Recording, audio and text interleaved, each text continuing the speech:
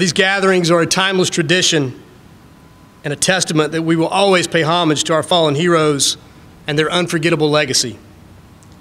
The pictures and names engraved on the wall behind me represent individuals who were called upon to serve in this noble profession and who made the ultimate sacrifice. They did not enter this profession to become a household name, but instead they took an oath to make a difference in our community.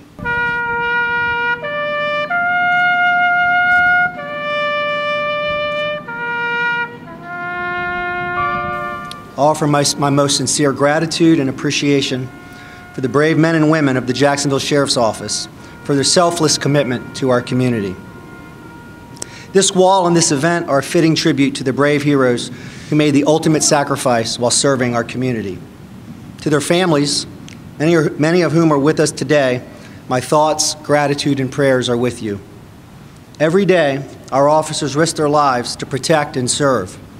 It takes intense dedication, courage, and strength to take the oath of a law enforcement officer and to put on that uniform and carry that badge. Christopher Michael Cunningham.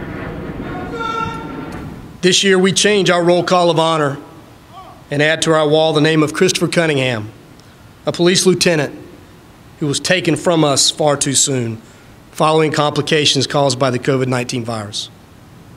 Painfully, there are now 63 names on the wall of officers who made the ultimate sacrifice in our community since this record-keeping began more than 180 years ago.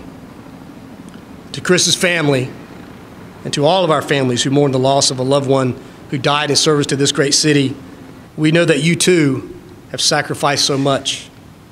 So please look around and know that we, your JSO family, are here for you.